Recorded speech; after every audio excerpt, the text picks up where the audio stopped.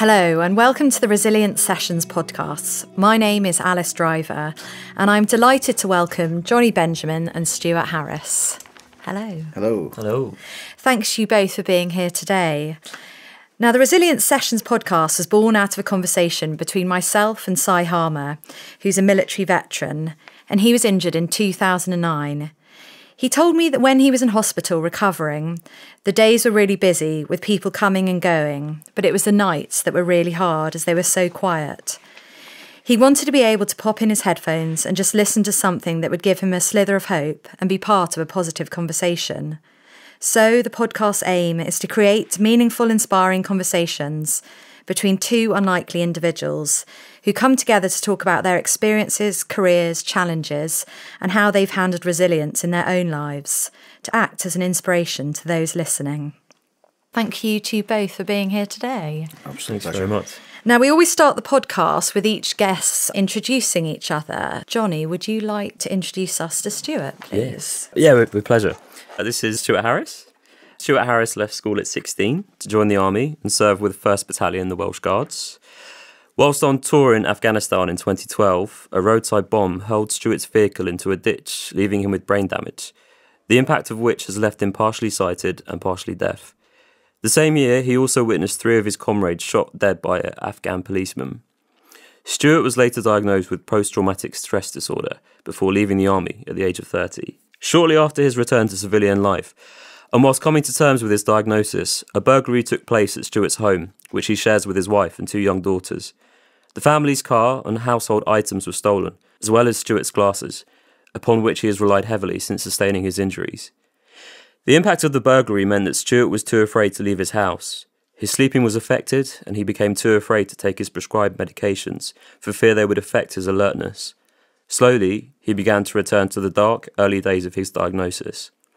However, with support from ABF, the Soldiers' Charity, and involvement with Blesma programs, Stewart began the journey to recovery.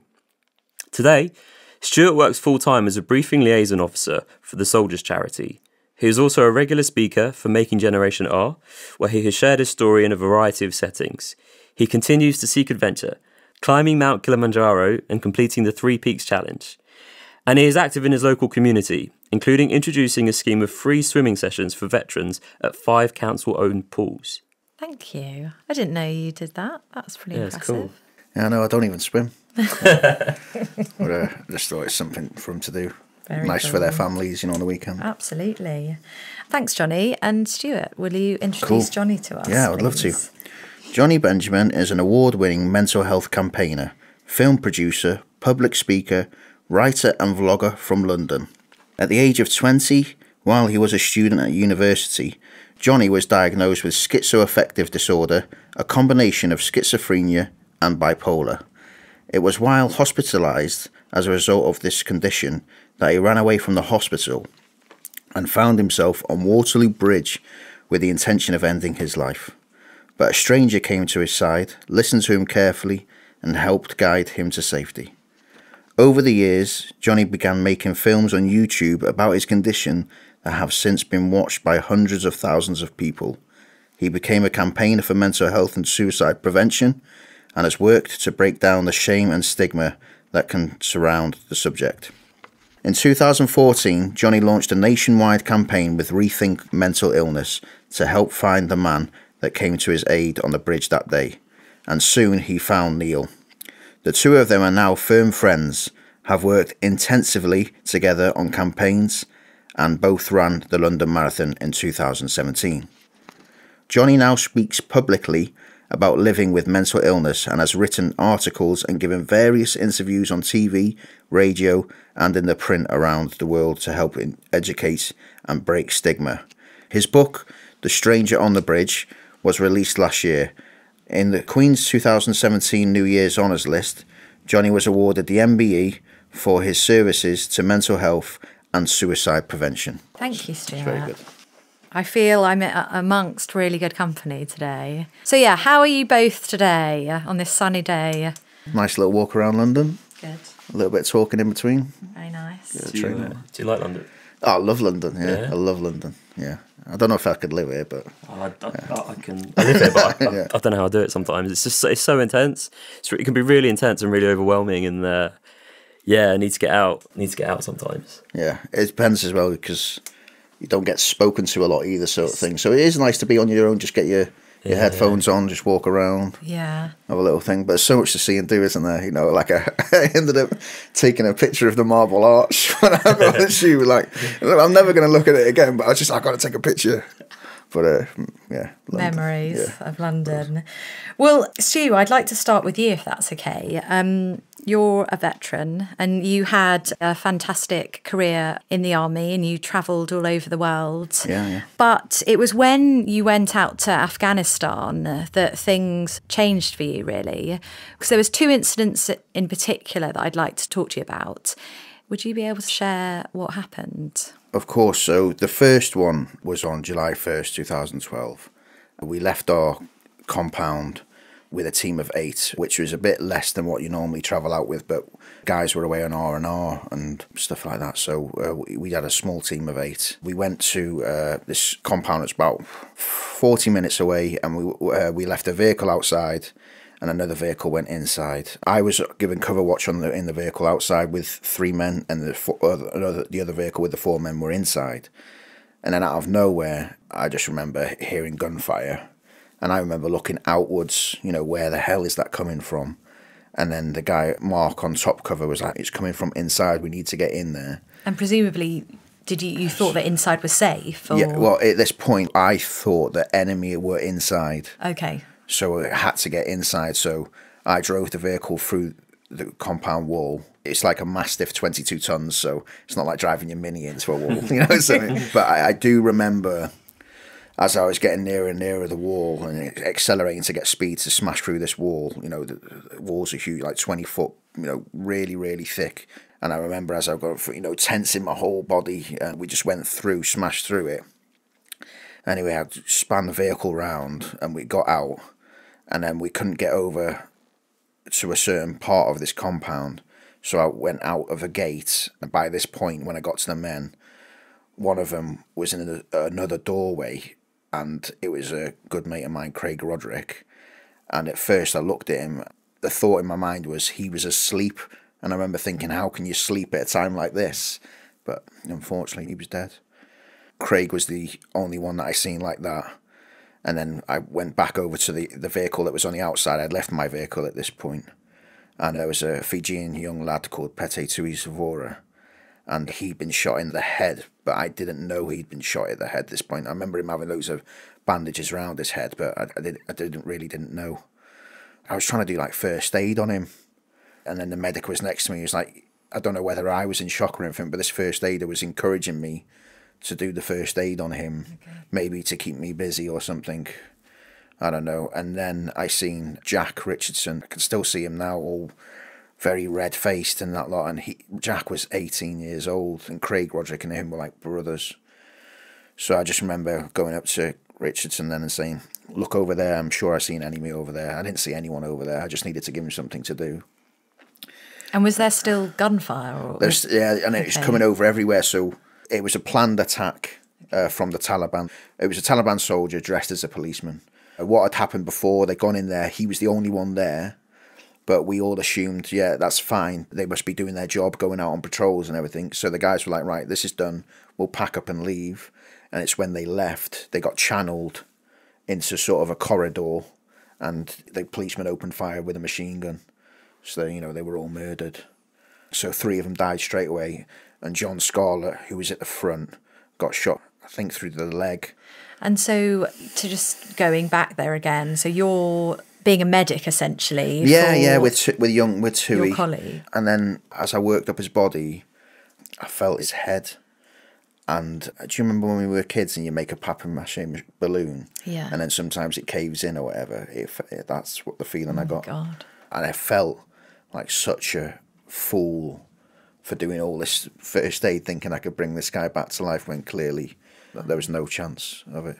I was told to turn my attention to John, and a chopper eventually came, and a chopper took forever to come because it was such a hot zone. So we got attacked from everywhere, There was only 4 of us alive, and they send radio signals to everyone. The Afghans are they're great at using what tools they have. Agile, They're brilliant. And they picked up on the weakness, so they attacked us from every single angle.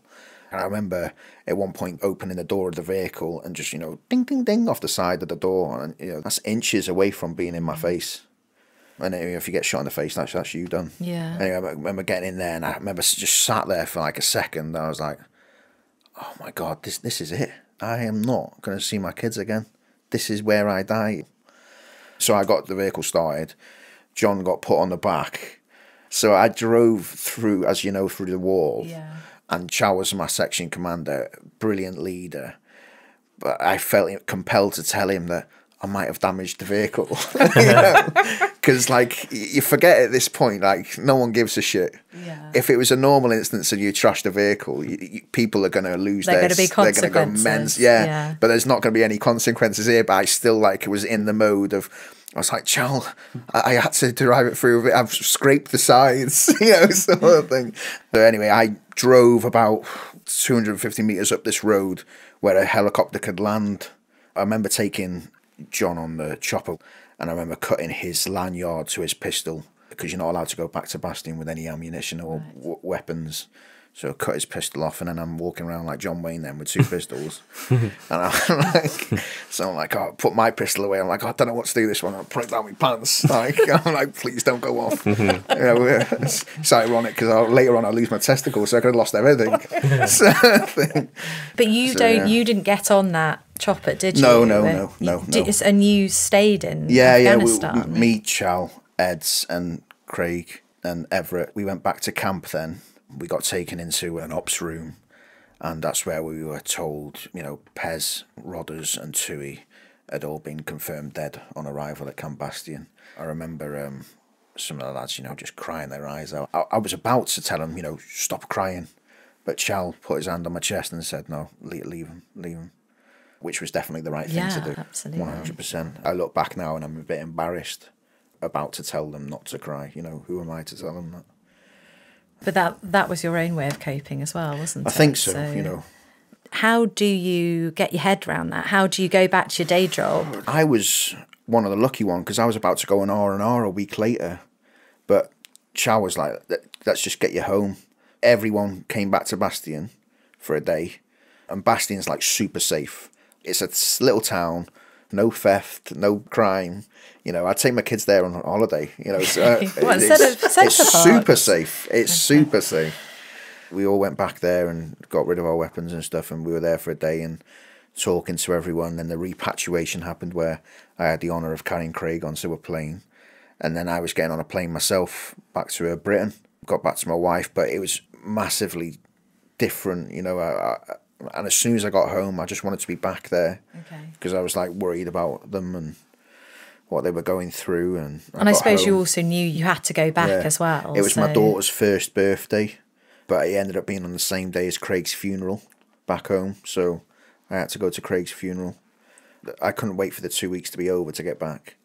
I was very different. I remember going on holiday with the kids to Blackpool and the wife, and I remember her putting the children in a separate room to me at one point, but I don't know whether that was the beginning of my issues or whatever. And then went back out there, and the trust that we built up for so long with the Afghan police was just gone. We didn't trust them, they didn't trust us. And on September 6th, they led us down an alley, and there was a remote control IED, which means basically it was an ambush. They knew what was going to go on, how it was going to happen, and the Afghan police led us down that alley to blow us up. And it did. Luckily, the vehicle we were in, a Mastiff, a new vehicle, that no one died. I remember being told that we were stuck in there for hours for the engineers to come and clear all the way up to us, sort of thing. But what I remember personally is just the mud and darkness, and the next thing I know was Birmingham. For those who want to hear more about your story, they can listen to your mini-sode. But tell us about that conversation you had with your doctor when you first woke up. Yeah, so I remember coming round and the light was a little bit like this one in here, very bright. I felt like I had water on my eyes, like a shower, and you rub the window and you can't quite see through it clearly. You can just make out images. I remember seeing like that, and he explained where I was, who was there. He explained that you have 5 lobes in your brain, and he said that you've damaged the frontal, the temporal, and the optical lobe, which has caused blindness, and from the blast, quite heavily death. And also, my legs clapped together and crushed one of my testicles, and the other one came out to my stomach. He explained that you won't be able to have any more children or anything like that. At the time, I was like, oh, no, but then I spent a bit of time with my girls, and I thought, no, I don't want any more of you. So I'm happy with the 2 girls I've got. The sight thing wasn't too bad. You know, I had like the steroid program. The right eye, nothing's happened. It's not worse or it's not better, but the left eye got really a lot better. I had like this hard lens made, and then I wear glasses when I'm driving. Yeah, so I can drive, so I should warn you off. Okay. Everyone. Steer clear. When I went to Headley Court, redid my driving licence. I don't know if the guy was on side and goes, yeah, just put him through. He's been through enough. You know? Don't worry about the general public. Yeah, just been putting through, guys. But yeah. So, Stu, would you be able to tell us about the time when you really hit rock bottom? Yeah, so I was just struggling with, day-to-day tasks, and it built and it snowballed, and it just went from bad to worse. I would get frustrated with people cycling on the road, and I suppose people can get angry with that, but not to the point where you get out your car and pull them off and put them on the cycle path physically. So I was getting in trouble with the police, and I was very short with my children and my wife, and it just grew and grew and grew, and it's this just black abyss that I was living in, and to the point where the answer for me was to not be there anymore. I didn't feel I was bringing anything to the party, and I went down to where I live in North Wales, went to the beach, and I just took my shoes and socks off, and I went into the water, and I can still, feel the water around my feet. I just thought if I just swim out there until I haven't got the energy to swim back, and I just started doing the front crawl out there, and waves smashing me in the face, and just out of nowhere I just had a vision of my 2 girls getting bullied at school, and I just couldn't go through with it. So I remember going back home, sopping wet, and I told the wife what I was about to do, which was extremely difficult, probably the most difficult thing I've ever had to do. And she called 999, and I was placed in a mental health unit. And I would never have thought about doing that. No, she's amazing. And I often ask myself, why is she with me, sort of thing. I suppose everyone that meets us asks that question. But I've thought the same. Yeah, she's golden. She's my best mate, and she always knows the solution to everything, like all women, I suppose. Yeah. Never wrong. But yeah. Wow. Well, thank you so much for sharing that. Can I ask you, mate? Because I was with you when you were just going through everything. I was there with you. How do you talk about it? I mean, is there kind of like a separation now, or do you still go back there in yourself, in your head, when you're talking about it? Sometimes it's a tiny bit of therapy, saying it. The more I do it, the more I'm all right with it, or accepting of it, Sometimes it can catch me out. Like, I'll do 50 talks, and then I'll do a talk, and then I'll just be blubbering. I'm like, where's this come from? Yeah. So, yeah. But yeah, it's one of them things. It's amazing. It works for me. I'm happy to talk. That's the most important thing. Some people aren't, some people are, and I'm just one of them people that are happy to talk about it. Could you talk straight away, or did it take some time to it took forever. It took a long time. Alice helped me in the beginning on how actually to, deliver a talk where people could sort of understand, because it was very wishy-washy here, back and forth, bits and pieces, and Alice helped me a lot with that, on how to actually, deliver it, and to a point where people would appreciate it instead of sort of critique it.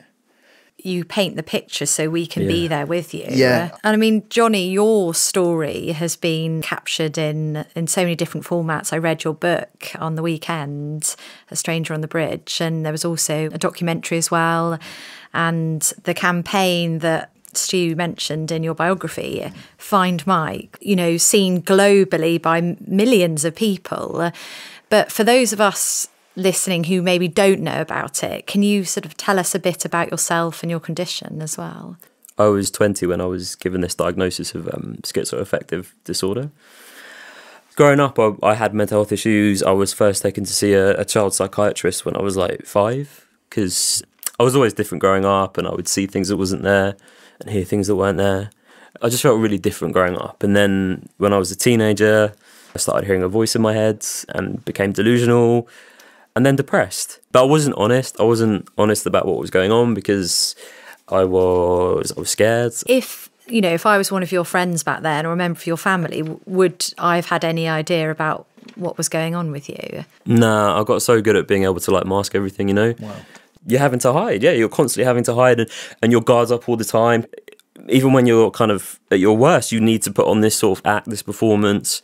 It's really hard. It's exhausting. It's exhausting. Yeah, I was going to say that must be tiring. Yeah, to keep putting on this kind of mask and act, and especially like at university when, you know, I thought everyone was having the time of their lives and like everyone seemed happy, and I was like, I've got to keep putting this act on to show that I'm happy as well, but. And making friends and all that, side of it. I remember going on my, to uni and just being like, I'm not sure if I really like anyone. I've already got my friends. Yeah. It probably isn't the best attitude, but to have to be dealing with your disorder as well as making friends, that's huge amounts of pressure.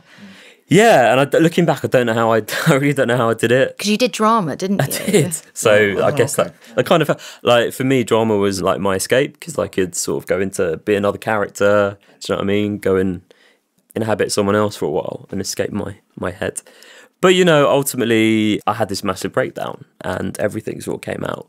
I became psychotic. So what does that actually mean? So I thought I was being, like, possessed. Like, I couldn't control what was happening to me. I thought I was being possessed by the devil, and so stuff was coming out my mouth. It wasn't my words that was coming out. It was like this devil inside me, and I couldn't control what I was doing.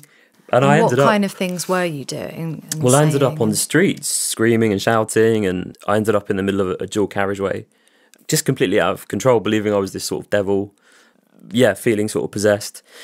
And then I got taken to hospital, obviously, and that's when I got my diagnosis of schizoaffective disorder. So how old were you when you got that diagnosis? So I was 20. That's a long time to not have a diagnosis, isn't it? Long time and not to understand. When I was growing up in school, we didn't talk about mental health, so I didn't know what was going on. And the only thing that we got when I was in school, they showed us the film One Flew Over the Cuckoo's Nest. That film is, it's not exactly the most sort of inspiring film. No, it's not. It's not a positive portrayal. I still refer to it when I talk about it as the Cuckoo's Nest sometimes. Yeah. Because that's what people assume. Oh, yeah.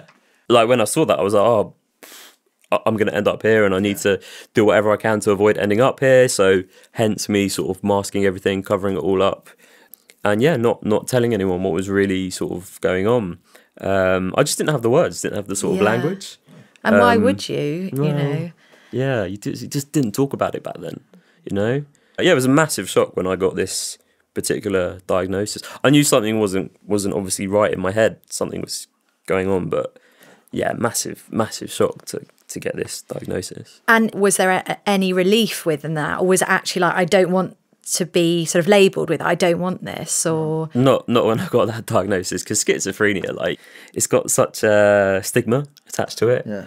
I think when people think of schizophrenia, it's often associated with, like, violence and PTSD. I was exactly the same. There was no relief. Some people assume there is going to be a relief because finally you got. Yeah. But I was like, what? So what happens? Nothing, because nothing actually changes. But I don't know about you, but see, when I was given my diagnosis, there wasn't any sort of like, no one said like, oh, but this is, you can get through this or you can get better. I don't know how it was for you. They were just like, look, you're really ill, and here's loads of medication.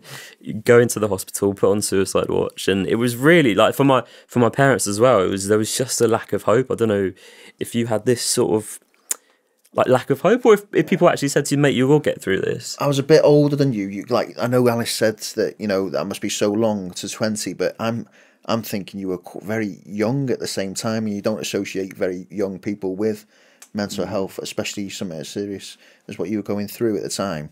But just like you, there's a load of meds. Yeah. I remember going to bed and I started to wet myself, sort of thing. I was like, is this me or is this the medication making me wet, and sort of thing. And very, very similar. But yeah, it's it. Well, your whole world just changes, doesn't it? It just tips upside down. And again, especially like now, mental health is being talked about more. It's different, but back then it wasn't being talked about like it is now, and there was still that massive stigma. And it was a very clinical approach to the explanation as well. It was sort of the medical side of what was happening, as opposed to just maybe asking the question, how are you? Yeah, I know, that was kind of missing. And that's why, if I'm honest, you know, I ran away from this hospital because, I don't know, there was just this... And were you sectioned? Did you have to be there? No, I wasn't out sectioned initially. Okay. When I ran away, I got sectioned. But initially, I was just put in, and I knew I had to be there. Like, I was suicidal now. That's exactly the same. Exactly. I knew I had to be somewhere away. Especially, like, ending up on the dual carriageway, I was like, I don't know what... I kind of get scared of myself, you know? And that's a horrible place to be. So when you went onto that dual carriageway, this was your, as you've described it, as like the devil. Was that person taking you there? Were you... What, in terms of going to the dual carriageway? Yeah. That there was absolutely, you weren't conscious of that at all? Well, do you know what? There was a trigger. For me, the trigger was I had a car accident. Okay. And it was a Sunday afternoon, driving, someone reversed into me. It wasn't a major car accident, but I don't know, something in my mind just kind of snapped. And then I just couldn't think clearly, and I just started to feel just out of control, just a loss of control of what I was doing, of what I was saying. Often there is a trigger, I think, you know? Yeah, it's really good that you know your triggers as well. Yeah, that's half really of it, important. I think. It's really important. Yeah, it's a little bit scary, but if you know your triggers, then it makes a difference. Yeah. So you decided to run away from the hospital. What happened next? Well, I'd spent a month in the hospital, and again, something in my head snapped this one night. Like you were saying before, like you got so much time to think in the hospital, and your head just, wow, it's just spinning and spinning and spinning, and I was like, I can't do this anymore. It was just unbearable. Just the hospital. I now was getting these panic attacks every time I went outside. So I said to myself, I can't go outside. I can't bear to be in the hospital anymore. There's only really one thing that I can do, and that is to end my life. And like you were saying before about your family, like for my parents, I was like, I feel like an absolute burden on them, and I'm going to be a burden on them for the rest of their life. So surely the best thing for everyone is if I'm not here. This is going to sound... But, you know, suddenly there was like a clarity in my head. Yeah. Because your head is so, like, as I said, spinning. And finally you have this thought of ending my life. And I'm like, okay, there is a way out. And so I went with it. And the next morning, I said I needed a cigarette. And they let me out of the hospital to have a cigarette. And I ran as fast as I could. And I went to this bridge. And I had it all planned out. Went onto the edge of this bridge. I wasn't on there for very long when this stranger came and stood next to me, and he started talking to me. That kind of changed everything. Just, I don't know, there was something, this way about him. He was just really calm and sort of composed and just very like open, and just, it kind of reminds me of you actually. It's funny, like just really grounded and sort of self-assured. Just this interaction was just, it was completely different to everything I'd had in the hospital. Obviously, I feel, incredibly lucky, and that's why I want to do the work that I do now, to give something back, because, I had that interaction, and it stopped me from... It's kind of like, again, what you were saying before. I mean, when you talked about... Sorry. Do you want a water or anything? No, I'm good. No, it's just because that was, when you talked about going into the sea, and, again, I could see that in my head when you walked into the sea and you were going to, end it. And then you had that moment where you were like... I totally level with you, that I just felt like I was dragging everyone down, and like you said, I had the clarity, like, this is the answer. Yeah. I'll just do this, and thank God I never, and the same with you, mate. I've achieved so much, and you've achieved so much. Imagine that. Life's a gift, isn't it? Yeah, it is. But it's, to go to that place. Unless you've been there, I think you don't understand. What it's like to be in that place, because people don't understand. People, suicide is selfish, and why would you? But you do. You just think it's the best thing for everyone. Yeah. But again, like with you, like, thank God you had that moment where you were like, I can't do this. You thought of your girls, didn't you? Yeah. And that's the thing with me, with this guy. Finally, there was a moment when I was like, what am I doing? Kind of, hold on, what am I doing on this bridge? And you know, maybe there is another way. Yeah, there was, to be honest, if I'm completely honest, for me, it was when this guy, he said to me, he said, look, mate, like, you'll get better, you know, you'll be all right. And no one had said that to me before. Good. So that for me was the moment, and I stepped off the edge, and yeah. But I didn't know, but the police were waiting a bit further down the end of the bridge, and they jumped out, and they basically, as soon as I got to the pavement, they grabbed me and they separated us, and I was taken away and sectioned, and he went the other way, and that was it. That was our interaction, like, suddenly cut. But that humanity that just in that really, really dark place suddenly just came and found you, and it brought you back, and wow.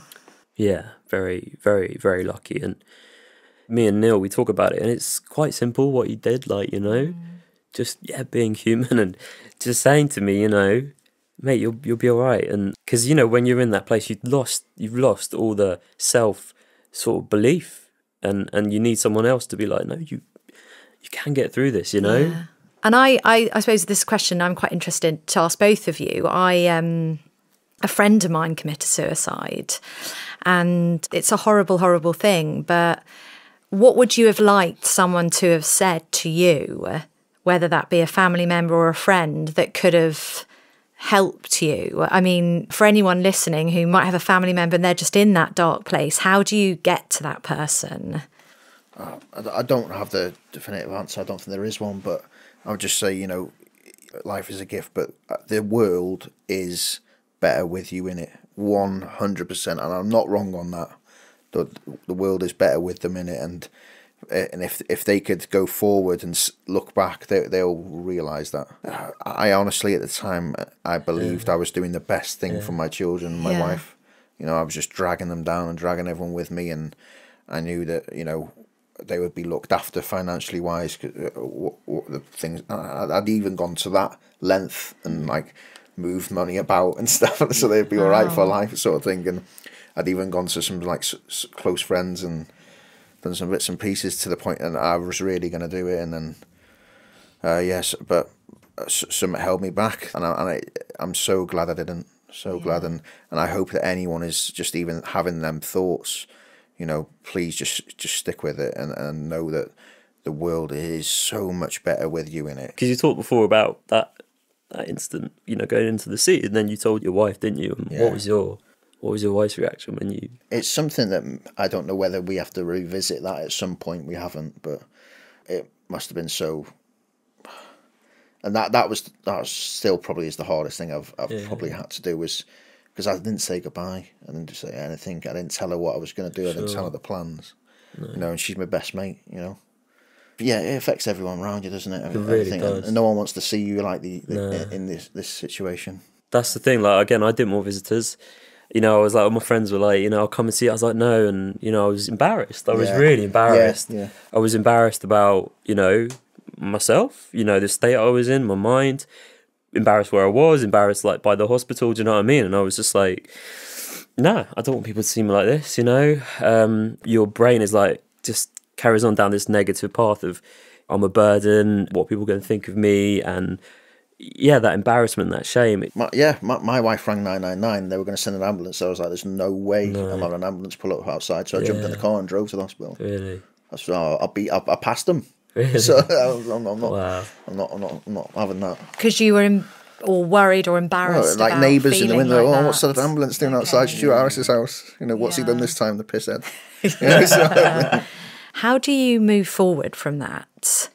So I was taken in. You were taken in. So there's that forced going forward. So you both went to hospital. Yeah. I was in the cuckoo's nest, and you just one step at a time. But it's a slow process. You have a lot of time and to think about what you've done in there, because there's nothing to do. You know, you got to take one day as it comes and realise that the glass is half full, sort of thing, not half empty. Yeah.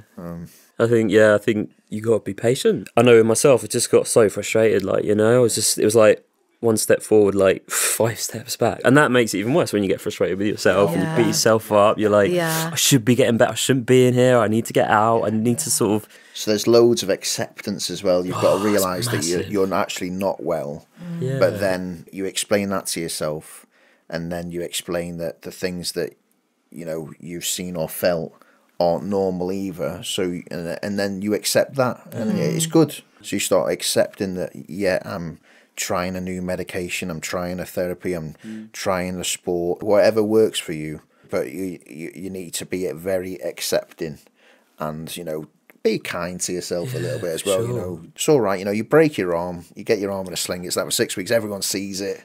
Everyone wants to sign it. Yeah, everyone wants to sign it or draw a cock and balls on there. Well, that's just me. But it's you got to be accepting and a bit kind to yourself. And what things have you used? What techniques have you used that have really helped you move forwards? Whether that's be as like a distraction or as a kind of therapy. There's different things. Therapy for sure. It's just, I mean, the talking is the talking. For me, that's the acceptance came with the talking. Definitely. I spent all of my early 20s after that diagnosis just being like, this isn't me. I need to get rid of this illness. I can't bear to be this person. I just saw myself as this label. Do you know what I mean? I spent all of my early 20s just lost. I wouldn't take my medication. I wouldn't have therapy. I didn't want to talk about it. And it was finally in my mid-20s when I was like, I can't, what am I doing? I can't move forwards. Until I start actually talking about it, how can I move forwards? You know, I started making these videos because for me, I couldn't sit down with someone like I'm doing now. I couldn't look someone in the eye and say, I've got this is going on in my head. I just couldn't face it. So for me, it was easier making these like vlogs on YouTube, like talking to the camera, and then putting them online. I just wanted to connect with someone. I think that was key for me. I felt so isolated with it, you know? And so I put these videos online and I was like, I just want someone to say, I get it, I've been there. And that's when things changed for me, is when I finally started talking to people about it and hearing that I'm not alone, I'm definitely not alone. And then I started finally, going for the therapy and going to support groups for me. Because, you know, people will say things and you're like, oh my God, I get that in my head as well. And for me, that was the thing, like, realising I definitely wasn't alone. And, you know, there's so many other people out there going through this. And would you say that's, Stu, as well? It's the talking that has helped you the most? Talk, definitely 100%. And I started doing a little bit of therapy, but I talk a lot about, you know, healthy outlets and stuff like that, and how drinking isn't the answer, because I've tried a bit of that and I can tell you 100% it just doesn't work. And a lot of people will continue to say it, and a lot of people will continue to just not listen. Golf is a big one of mine. I'm not. If anyone looks at Stu's social media account, he's basically a professional golfer. I all my problems become that little white ball, and I just try to smash it as hard as I can around grass, really. But the thing with golf is like I've said it before. The game of golf is just 10%. There's the dodgy clothes, it's the socialising, you know, and then the fresh air and the exercise and the putting the world to rights at the 19th hole and stuff like that. And you mentioned like social media now. I used all of them, you know, Twitter, you know, LinkedIn, Insta sort of thing. And so social media, I do use it, but I know what's real and what's not. And I'll do something later on. I'll probably have a picture of me and Jonny. Yeah, great to meet you, Jonny, sort of thing. But like, there's nothing wrong with that, you know, and I'll put that on and let people know what we're doing and what we're trying to achieve. But social media can go the other way. But Jonny, how about you? Because you obviously have a really big following on social media. What are your thoughts around that? I think actually for me, like, I find social media increasingly difficult.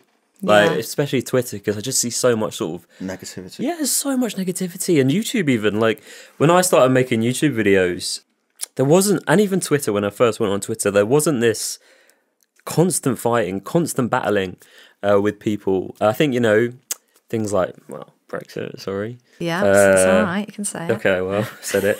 But you know, it's just caused so much division. It makes me really sad, actually, because social media, it can be a really great tool. So powerful. But and you wouldn't have found Neil without... This is the thing as well. Like, so I launched this campaign on Twitter, social media, and then, went over to Facebook, and finally Neil's wife saw it on Facebook because it was shared and shared and shared and shared.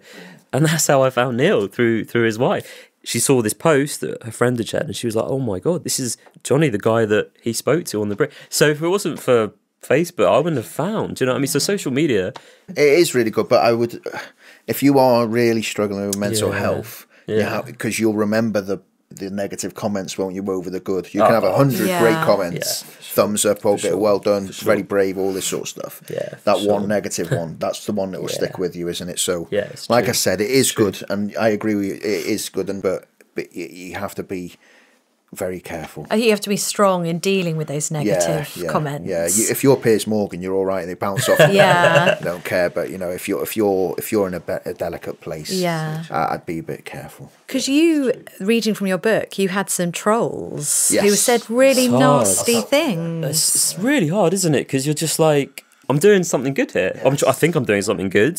I've got good intentions, and when you've got good intentions, and when you start getting attacked for that, But then I now think about it, and because actually one of these trolls did apologise a few months later, really? And he was like, "Look, I was in a bad place, and I saw you, and you seem to be doing all right," and there was that sort of bit of jealousy, and I think it is. I feel sorry. I actually feel sorry for a lot of these sort of trolls, and because they're obviously in dark, difficult places, and I still get negative comments every now and then, and it really, like you say, if you could get 99 positive, amazing comments, but it's that one negative that gets to you.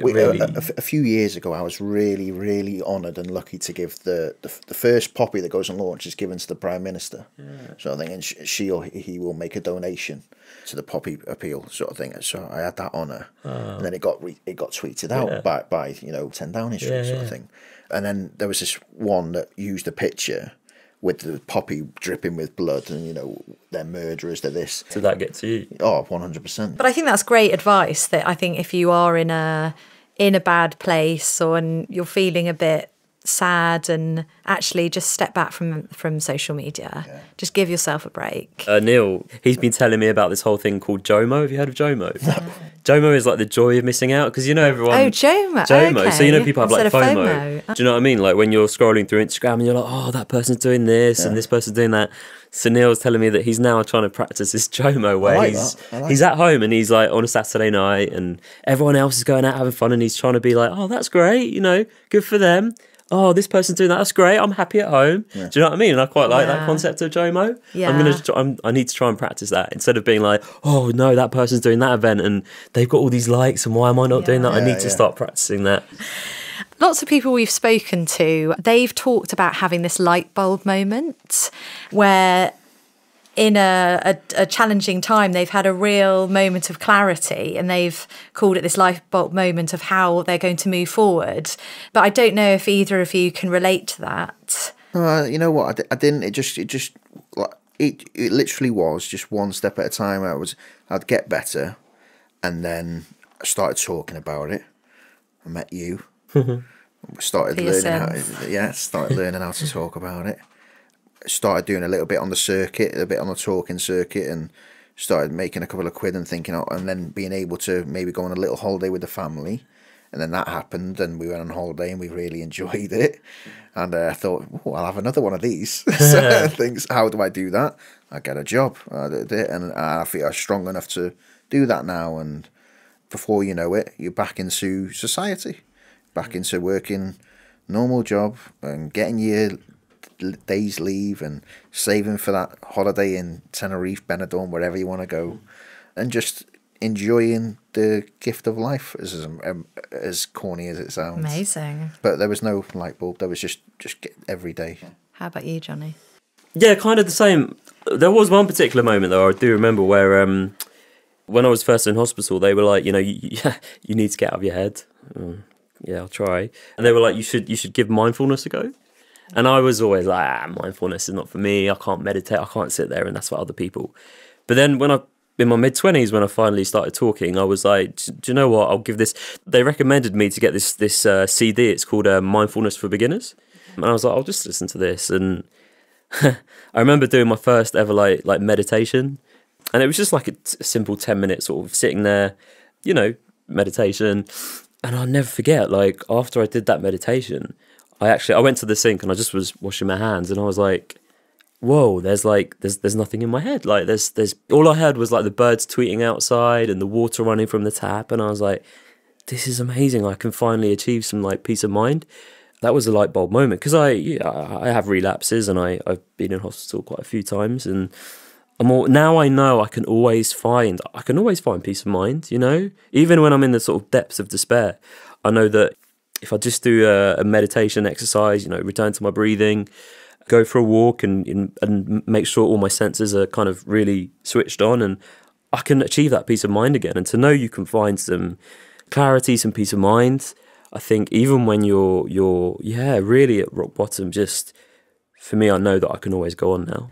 And what an amazing skill to have. I mean, that's a gift, isn't it? Knowing that you can always find peace. So many people have spoken to me about it, and I've been a bit like you were at the start. It's not for me. Maybe you can help me. Maybe try that or something. Definitely, because some people say to me like, I can't sit down. I can't do the 10 minutes because my head's just spinning round and round and round. And what's the point? But actually, that is the point, because mindfulness is all about the being kind to yourself and the non-judgment.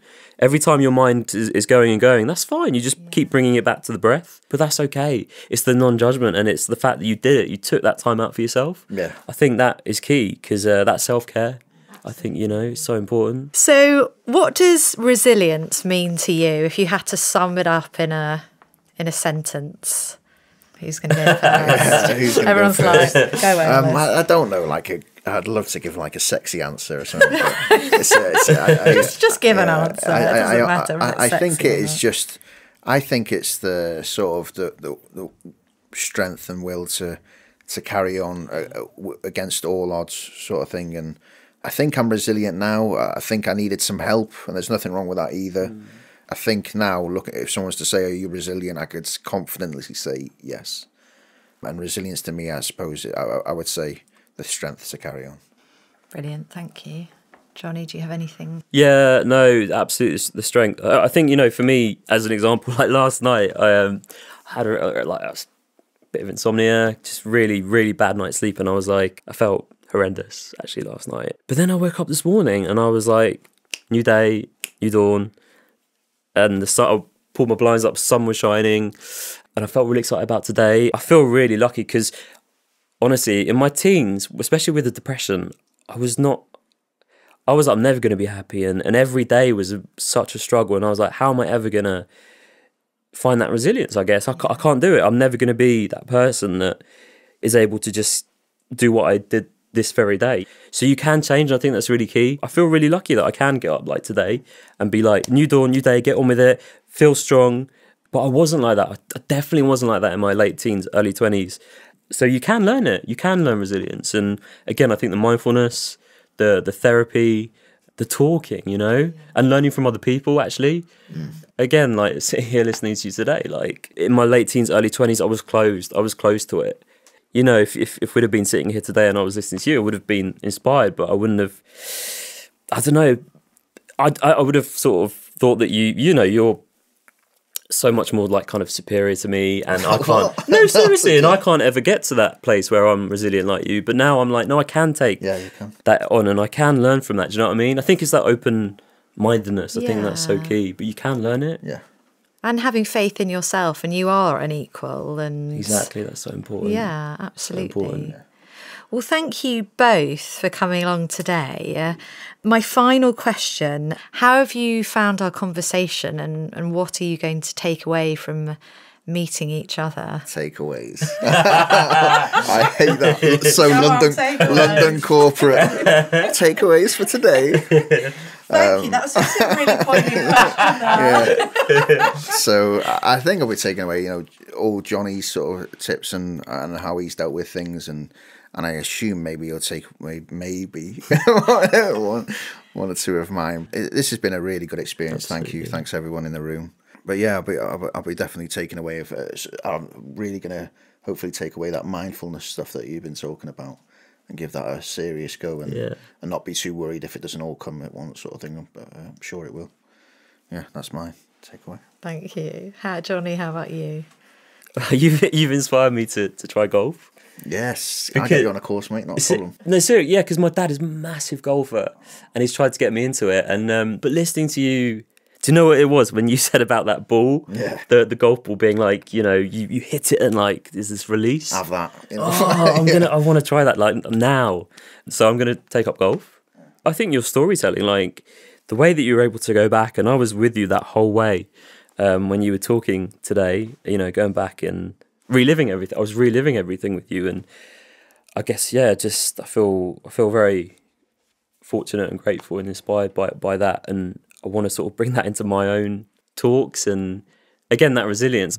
I do talk about the past, but the way that you've done it, the level of detail, because when I talk about the past, sometimes I can, you know, maybe get too emotionally sort of attached and going too deep, and it really affects me. But the way you were talking today, I don't know, it inspired me to think about my own storytelling when I go into schools and when I go into different places and how I can do it better. And I was with you the whole way when you obviously talking about going into the sea and then, you know, going back to your wife. And I think actually that moment when you said you talked about it with your wife has really, again, inspired me, because I've never been able to sit down with my parents and talk about, like, you know, suicide and that thing on the bridge. We can't talk about it, but you having that courage to go to your wife and say, you know, this is what I've done, and working together and, like, you know, being a team, the way that she supported you kind of has inspired me maybe to be more open in my relationships, because if you can do it, then I can. 100%, mate. 100%.